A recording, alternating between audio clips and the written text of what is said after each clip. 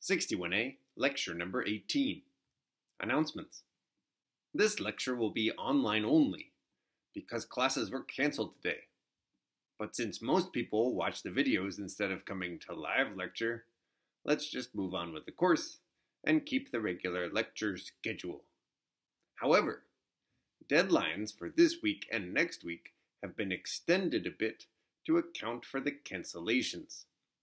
Homework 4 will now be due on Monday. The Hog composition revisions will be due on Monday. Lab 6, if you choose to complete it, will be due on Monday.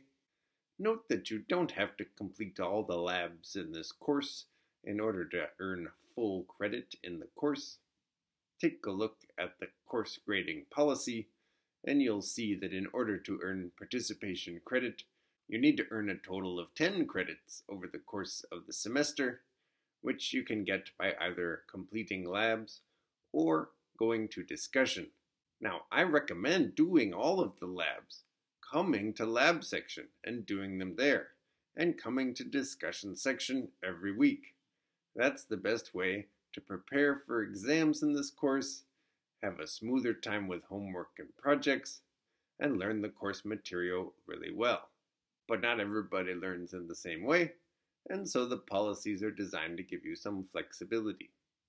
But if you're going to finish Lab 6, do it by Monday. Also, we're giving attendance credit to everybody this week, whether they show up to discussion or not. But definitely come to discussion. This discussion is one of the more important ones in the course.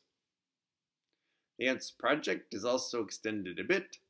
Instead of being due next Thursday, it will be due next Friday. The checkpoint deadline is now on Tuesday instead of Monday, and you can earn an early submission bonus point by completing the project on Thursday. We've shifted everything back to next week, but I really recommend that you do some of it this week. If you finish the homework this week, then you can focus on the ANTS project next week and you'll be fine.